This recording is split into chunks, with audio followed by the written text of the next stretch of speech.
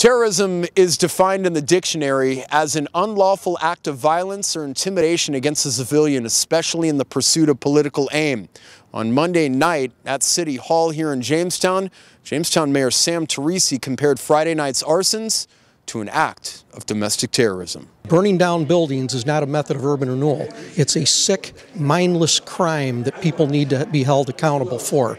It has a devastating impact on the neighborhood, and it needs to be treated as the terrorist act that it is.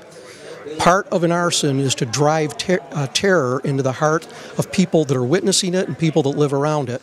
And quite frankly, I think that the statutes in this state need to be updated. The penalties, mandatory penalties, need to be put in place once and for all, and to hold those accountable, because this is a form of an act of terror.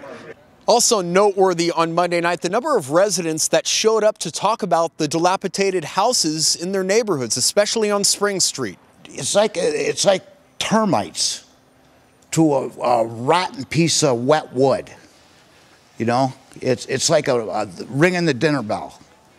And this is a common sense issue right here. These two houses are going to either eventually fall down or burn down. My wife and I have disabilities. I'm an emphysema. I got 35% use of my lungs. Do you know where I was worried about going? To the hospital from smoke inhalation by an arsonist. I want these houses down. They're still open. Chief Snelling's, go downstairs of 869, and the door is wide open. It's an open invitation for the next time. Tonight, tomorrow, next week. It's going to happen. These arsons have angered residents around the city of Jamestown, prompting police to send investigators on Monday afternoon to look for suspects.